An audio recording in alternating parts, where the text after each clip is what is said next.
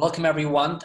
This is our exclusive interview as on behalf of IFTA with our keynote speaker, Mr. John Bollinger. John, welcome. Well, thanks very much, Ron. It's a pleasure to be here. Happy to do this interview with IFTA. And just as a brief preamble, of course, John, you're very well known for the Bollinger Band indicators, which I'll maybe kickstart a question on. But also I wanted to add, in some years ago, you are also an IFTA Lifetime Achievement Awardee. I think back several years ago in Singapore, you were given that award. And it was one of the greatest honors of my career. I'm still humbled by that experience. So great to maybe build on the Bollinger Band's indicators. Many people, of course, will know them, use them, but if you could give us a little bit of the backstory as to how Bollinger Bands came into creation. Well, I created Bollinger Bands in the very early 1980s. In those days, we did a lot of our technical analysis by hand. We kept indicators and such on, long yellow pads and columnar sort of accounting pads and such like that. And I was an option trader at the time. And I was very lucky amongst technicians. I was also a little bit of an electronics hobbyist. So I had an early microcomputer. This was in the days before IBM created the PC. But I had a working microcomputer, ran the CPM operating system, and it allowed me to run a spreadsheet, an early version of spreadsheet. It was called SuperCalc. And I would keep track of all my option positions and all my investments on that spreadsheet. And if you've ever traded options or know anything about options, you understand that the key to being a successful option trader is understanding both historical volatility and implied volatility. That is the option that is the volatility that is buried in an option's price. So one day I copied down a formula for volatility in a column of the spreadsheet, and I saw that the calculation for volatility was changing over time. Now, that was important to me because I was in the middle of a big research project. So when I came into the business, the first technical tools that I really explored were trading bands. Those trading bands in those days were simply a moving average reflected up and down by some percentage. So, a moving average of the Dow with a line of 4.5% above it or 4.5% below it, and we would couple price action within those bands with the action of indicators based on advances and declines on up and down volume, broad market indicators. So if we tagged the upper band and one of those indicators was negative, we'd take that as a sell alert. And if we tagged the lower band and one of those indicators was positive, we'd take that as a buy alert. The problem with that is markets change over time. The volatility characteristics of markets change a lot over time. So you're constantly having to readjust the bands. In one regime, you need 4% bands. In another regime, you need 7% bands. Nothing's changed, just the market activity. So the problem with that is you're constantly having to hand fit the bands. And when you do so, you let emotions into the trading process. If you're bullish, you set the bands to present a bullish picture. If you're bearish, you set the bands to present a bearish picture. And that was very hard to overcome. So I was looking for some mechanism to make trading bands adaptive. And when I saw that volatility was as volatile as it was, I thought, well, maybe we could use that volatility calculation to set the width of bands. And that was the genesis of Bollinger Bands. Now, it's interesting because at the time, we believed that volatility was a static quantity. We believed that it didn't change over time.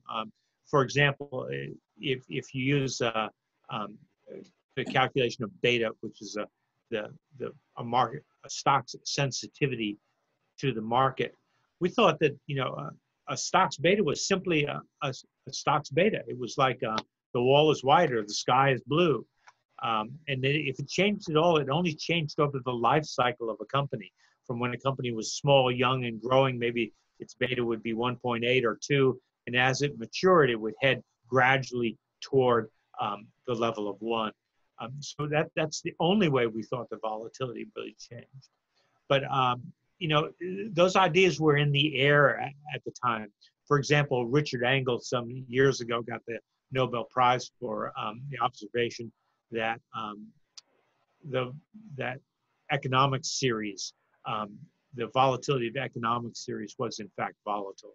And that led to the whole idea of Garch and Arch. So a lot of people were thinking about this at the time. I just happened to be the one working on the trading band problem that was thinking about this. And, the moment I coupled a measure of volatility, and I chose standard deviation after looking at several alternatives. The moment I coupled a measure of volatility with a moving average and such, I realized that I had the answer to the question that I'd been working on. I guess I'd worked on it for 3 years or so, maybe even 4 years. Yeah, just about 4 years, because I started working on it very late on 1970s, probably 78 or so. Well, and interesting in terms of market regime, to kind of borrow the word that you shared, John, because looking back at the long-term chart of equity markets, the bear market prior to that, 66 to 82, was one of the well-known roller coaster rides for traders of that era. Is it fair to say that maybe set the scene for volatility type indicators thereafter? Well, I think yes. Obviously, it's fair. It's more than fair. That environment from 66 through 82, as you pointed out, which contained the great 73, 74 bear market, that was a very, very challenging environment. We'd had the great post-World War II bull market that had roared for some 20 years up until 62. Some make the top in 66. It just depends on what index you look at and how you like to pick it. But you had a very, very long bull run where investing was basically a slam dunk. And in that world, people like Markowitz and other people started putting forth modern portfolio theory, and the efficient market people pointed out that big bull run, it's really hard to beat the market because everything's going north. And I think the book was actually published. That's correct, but yeah, I was just saying, I think the book was actually published in 1974, Random Walk Down Wall Street. Yeah, Bernard Maciel. So, that was the environment that we were in. And, the efficient market people, were right to a certain extent. We talked about this earlier when we were chatting. If you're a really large institution, you effectively are the market, and beating the market's really, really, really hard for you because you own such a big piece of the market. I always use CalPERS, the California Public Employee Retirement System, as an example. They are the market, and all their efforts to try to beat the market have really ended up coming for naught. And it's spent a huge amount of money, and a lot of time, and a lot of effort trying to do that without any real success at all. But for people who are smaller than that, institutions that are smaller than that, I think it's entirely possible to meet the market. Of course, it's very hard during a great bull run when all the boats are rising with the tide. But during times when you have bull and bear swings and sideways markets and such like that, then that's the ideal fuel for market timers. They can make hay in those markets. And so, I mean, it brings us to the subject of your presentation at the IFTA conference. So without stealing the thunder of your key message, it's on the subject of indexing and indexing for technicians, as I read the title here. Please, can you share us some key insights about indexing and what you've discovered in your recent work? I think that the most important thing to understand about indexing is that indexing itself is a method. Um, and, you know, each of the indexing methods has its strengths and its weaknesses. For example, the Dow 30 is a price-weighted index, and the largest stocks in that have the highest priced stocks in that have the largest impact on the index. But the benchmark for most investors is the S&P 500. And that's a very special index because it has a very special quantity. Each day, because it is a capitalization weighted index, that is the weight of each stock in the index is the price of the stock times its outstanding float, the number of shares that they have available for trading.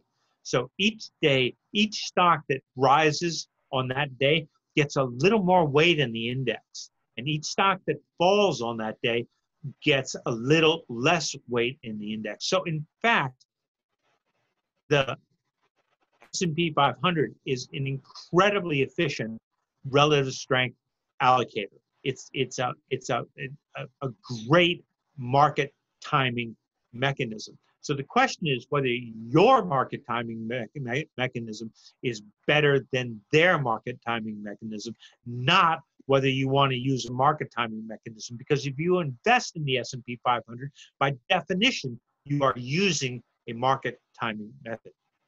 In that case, that method is called relative strength. Again, the S&P 500 is an incredibly efficient relative strength allocator.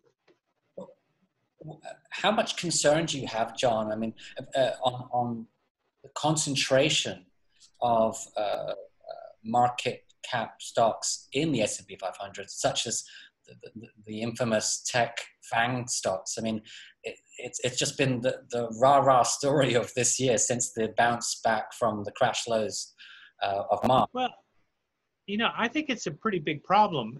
You know, NASDAQ recognized this some years back, and they capped Apple's exposure in the NASDAQ composite. They just wouldn't let it grow beyond a certain percentage. I don't think that S&P has ever done anything like that. Last I checked, 6 stocks composed 20% of the S&P, and the bottom 100 smallest stocks in the S&P were less than 5% of the index. So it's a very, very skewed index. There's no question about that. But it does its job very efficiently. So if you know, it's a hard bogey to beat because it is in fact a very efficient relative strength engine. And I guess to some extent it'll offer, you know, lead and lag divergence signals. Like for example, if we compared NASDAQ, otherwise known as Tech Street, versus Wall Street, Dow, S&P 500, and then Main Street, Russell 2000, you know, it's a form of breadth relative measure as well, to giving an idea of what's been outperforming over other stocks. Yeah, I think that's right. You know, one way to look at that is just there's an equal weighted version of the S&P 500 published, and you can look at the equal weighted version versus the performance of the cap weighted version, and that contains a lot of information. For example, the cap weighted version has been pounding the equal weighted version for quite a long time, and that was a big message that you needed to get right. So you needed to be involved in, you know, the largest cap stocks in order to stay in the game. So you can, there's lots of ways to take this apart. Interests me most, actually, is subsetting indexes. I think, via, some clever algorithms, and we'll talk about some of that in my IFTA talk. But I think through, clever algorithms and some good choices, one can very successfully subset an index, and do very well against that index. You know, I'll tell you a funny story.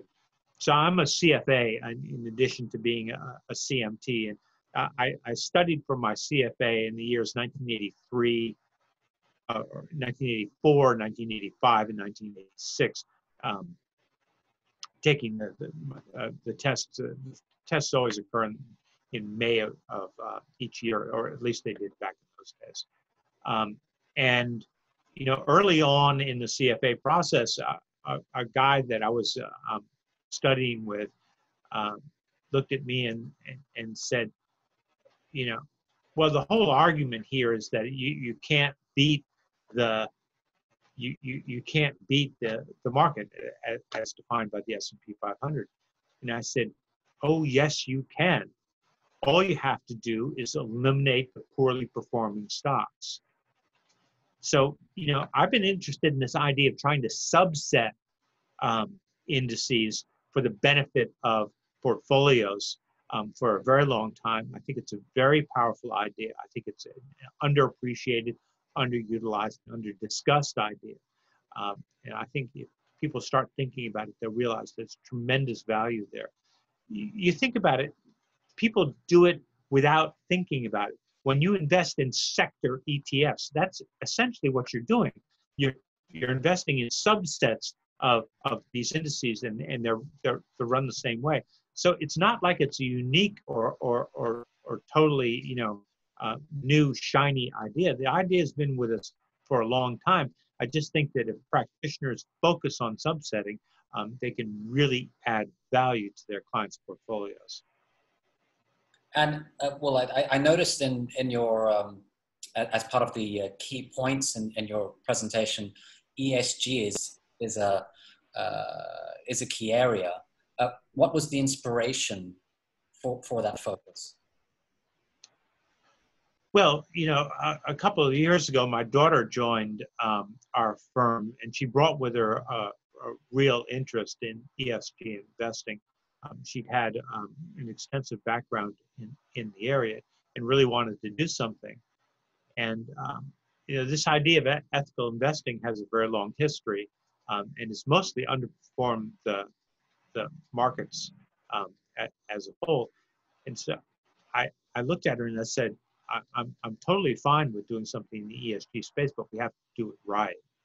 So what we did is we built from scratch a couple of ESG indexes, and then looked at ways of subsetting them. And that's essentially the heart of my talk. So I'm not going to give that much more away. They can stay tuned to the talk closer to the time. I think you'll find it very interesting. It's iconoclastic in a number of ways, but it's also very, very practical. This stuff is relatively easy to do. You have to be very disciplined, but you can really add value to client portfolios with this this idea of subset using technical tools. And maybe just as a segue question on the position of technical analysis and market timing right here and now, on a kind of bigger picture level question. What's your sense in terms of this age-old debate about passive versus active investing, and where technical analysis adds value in the current cycle? So I think passive investing is in reality only for the very largest investors. Other people can and I think should take a more active approach, whether it's a simple little allocation mechanism it's pretty easy to add value. Look at it this way. Harry Brown, very well-known market technician, um, long retired, put forth the idea of this permanent portfolio. You can take the portfolio and cut it up into 4 pieces. You can have quarter stocks, a quarter bonds, a quarter cash, and a quarter gold. So that's a great idea, and it works well over time, and it tends to be much less volatile than the market as a whole. And investors can be pretty happy with that, except the ones that are looking over the S&P 500. That's on its own going to beat that portfolio in many years. But think about it. Just take a very simple little allocation algorithm and say, okay, well, let's work with a permanent portfolio. But instead of just one quarter, let's make it adjustable. Let's say any element of the portfolio can range from 10% to 50%. And you adjust it based on the performance of the components, what's working in versus what's not. And you give higher allocations to what's working and lesser allocations to what's not. For example, gold is a very, very trendy time series. So when gold is rising, you add a little extra weight to gold. When gold is not rising, you pull some weight away from it. When stocks are doing well, you add a little extra weight to stocks. So I think that the idea of active investing, can be something as simple as once a month sitting down with a yellow pad and making a few tiny little calculations and adjusting your portfolio. Or it can be something as active as running a very active relative strength program that's making daily changes in a portfolio. So there's a range of possibilities. That's why it always disturbs me so much when I hear people saying, market timing is not for me. Say, what do you mean? Is making money not for you? It just doesn't make any sense, because there's so many approaches, and they can be really suited to the individual, to their risk and reward criteria. And they can be happy, versus how many people can put all their money in the S&P 500 and live through the kind of drawdown we saw in the first 3 months of this year.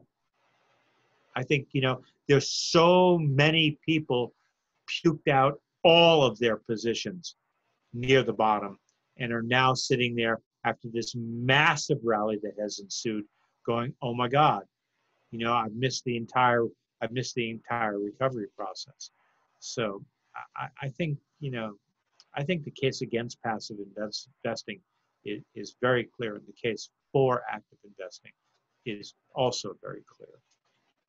And maybe part of the kind of market timing benefit of making money, as you quite aptly said it, also flips into a double benefit of risk management, particularly when the market is just so risk-centric in terms of the destruction of diversification in too much indexation, if you see what I mean. How much? So that's one of the really, people really, I don't think understand this that well. Indexing all this money that's going into these ETFs and such like that, like SPY and QQQ, to name a couple of the largest that are around. Those ETFs weld together the stocks that are in them. When money comes in, they must buy the whole list of stocks. When money comes out, they must sell the whole list of stocks. So,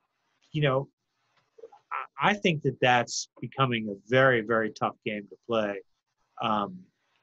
And I think it's a really deleterious effect on the areas of the stock market that are covered by those indexes. I must say I'm a little bit of a heretic in this regard. everybody wants to invest in the ETFs these days. Everybody wants to index, even if it's active in indexing and stuff like that. But I love investing in individual stocks. I think that that's where the real opportunities are. With the crowd headed 100% toward all of these exchange traded funds and mutual funds of various sorts and types. I think the vistas are being opened for people like myself and my firm that want to invest in individual stocks. We've had some terrific opportunities this year. And I think we'll continue to have opportunities because, the vast majority of people aren't looking over into the world of individual stocks. They're all about, exchange traded funds and passive investing and such. So it's just, it's really a land of plenty, stock picking. And just to add just a final kind of risk question, more in line with the market that you were born from, John, the options market. So there's been a lot of talk about overheated leverage positioning in the options market from big and small money, so institutional retail space. I mean, for all the audience out there, IFTA professionals and the like, what's your sense of the extent of the option market situation at the moment? I'm not sure that I have a really good handle on that. I know that there's a lot of option activity out there. I keep a number of option indicators, so I keep a fairly good sense of the pulse of that market. But I'm not sure how important that is. For example, coming into the U.S. elections, virtually all of the exchanges and many of the brokerage houses have started gradually raising their margin requirements, reducing the leverage that's available to customers, both professional and amateur. And that ranges from the brokerage firms catering to professionals like Interactive Brokers to brokerage firms catering to individuals like TD Ameritrade. All of these entities have raised their margins. Now, I must say they seem to have done so pretty responsibly. They're doing it gradually, and they've made announcements way in advance, so they're not disrupting the markets by doing so. So I think there's some understanding that leverage may have gotten I don't know exactly how to say it. There's too much use of leverage out there. So these firms are starting to lean against the wind. And the same is true for brokerage firms. They're doing the same sorts of things. So I don't know. I keep on hearing, people talk about a couple of big players that are using call option buying to drive the prices of individual stocks. I think people, the big firms, the big Wall Street firms, they understand what's going on there. They're fully capable of taking the other side of that trade. So I'm not as worried about it as some people are. I do see it as a potential problem, but I always see leverage as a problem. Leverage is the great destroyer. Whenever there's been a blow up in the stock market, you look back and what was behind it? Some form of leverage. It's happened time and time again. So I've never been a fan of leverage. When I've used it very judiciously. I think, as I said, that it is in fact the great destroyer. And I mean, kind of a macro and technical question in one. That old phrase, "Don't fight the tape, don't fight the Fed." What are your perspectives on both of those statements in the current environment? Oh, the tape's pretty strong and the Fed's pretty strong, so prices are going up. I mean, it seems very straightforward. Marty Zweig famously coined those phrases that, I mean, it was much older market wisdom, but he put those phrases into the vernacular via his appearances on Wall Street Week, Louis Rukeyser's TV show many years ago. He would, constantly remind people, don't fight the Fed, don't fight the tape. So, that's great wisdom. And I think it is important today as it was then. If the Fed's providing liquidity and ensuring that the financial environment is conducive to higher stock prices, you ought to pay attention. And if stock prices are rising, you ought to pay attention. Just a kind of a final question on my side from the new generation of traders, particularly new traders that have literally started this year from the crash lows into what has been a phenomenal bull market. What key lessons can some of those new traders learn from your years of experience, yours and many other veteran technicians, in terms of just how market regimes behave, and maybe more specific to our original starting point of market cycles and the rotation from one to another? Well, if you take any old professional and ask them what's the worst thing that could happen to a beginning trader, and they'll all look at you and say, oh, that first trade is a huge win. And I'm afraid that we've created an enormous crop of traders who feel that they can do no wrong, that no matter what they buy, no matter how they buy it, no matter how little discipline they use, they're going to make money. And they're going to find out that all of those things are wrong. They're going to find out that what they buy is incredibly important. They're going to find out that how they buy it is incredibly important. They're going to find out how much leverage they use is incredibly important. And sitting atop of all of that, they're going to find out that self-discipline is the number one determinant of investment performance. Very wise words, John, and one that I think that will create a lot of ongoing learning here with many of our IFTA members around the world.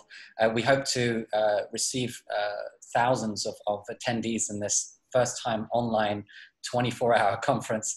And we're really, really excited to have you on board as our keynote speaker, John. Well, what I'm really looking forward to beyond this conference, which I obviously am very excited about, but I'm looking forward to next year's conference where I can meet and greet my fellow analysts and portfolio managers and technicians and talk about ideas and get to see people in the flesh once again. The conference organizers completely agree with you, and we also know that many of the members will too. So we look forward to things going back to some new normal in next year and thereafter. So I wish you a great conference this year. I'm happy to contribute to it, but I'm hoping for a regular conference next year. We do too. And any final words, John, that you'd like to share with the audience?